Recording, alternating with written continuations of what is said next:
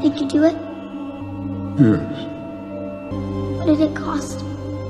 Everything. Including but not limited to my free time, sanity, and enjoyment of the game.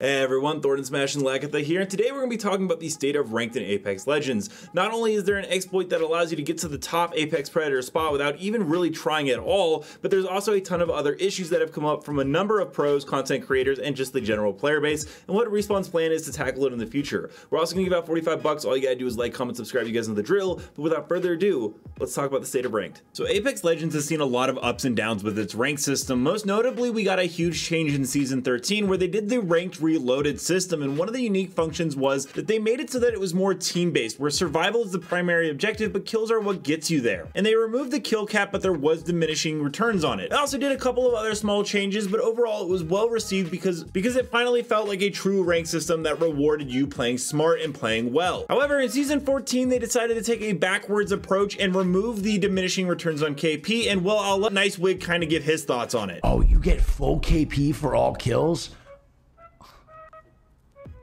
Dude, that's so bad. If that's what that means, bro, that's actually so bad. As you can tell, Nicewig wasn't very happy about the changes that they had decided to do. It essentially turned ranked into a pub game where if you just got a ton of kills, that's all that really truly mattered. And at that point, you gotta ask yourself, well, what's the difference between ranked and pubs? Because all pubs is trying to get a ton of kills and possibly getting a win. And it's led to a lot of other issues. As we know, the matchmaking is completely broken right now, and well, FaZe Snipedown did actually bring this up, and Sammy Duck said that skill-based matchmaking will be changed either in December or early January and fixed. The massive issue of cheaters, it does not help with this season, as right now it is considered the worst state of ranked, and for this one we're actually going to get some insight from Asu. You're in ranked sometimes. I'll play ranked whenever they fix the rank system. And now game's dead. You try get on it in a server, 15-minute queue. It's like filled with like maybe like 2 pred teams, and then like they just sprinkle in all the silver, plats, and golds.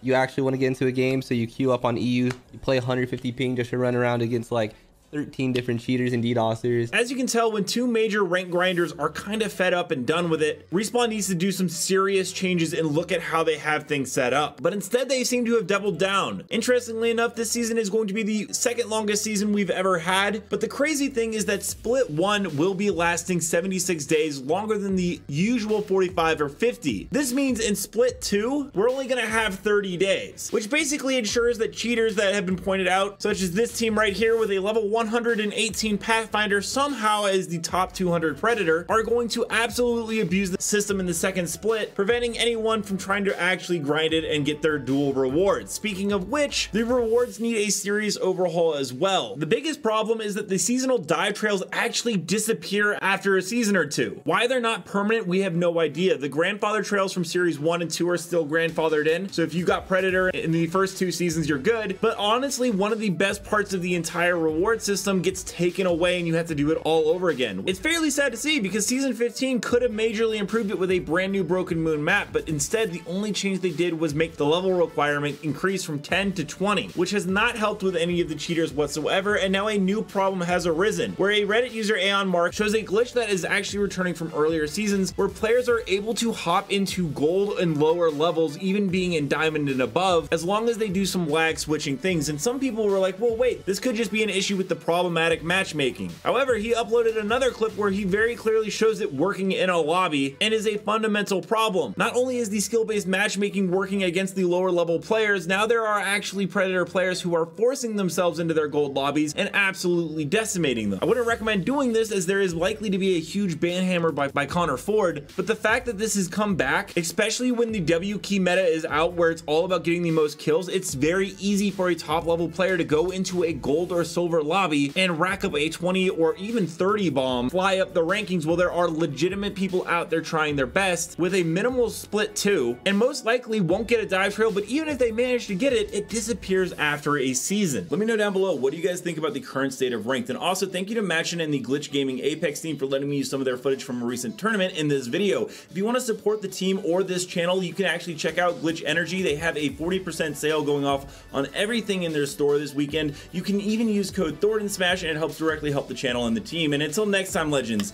keep slaying in the Outlands. and I'll see you out there.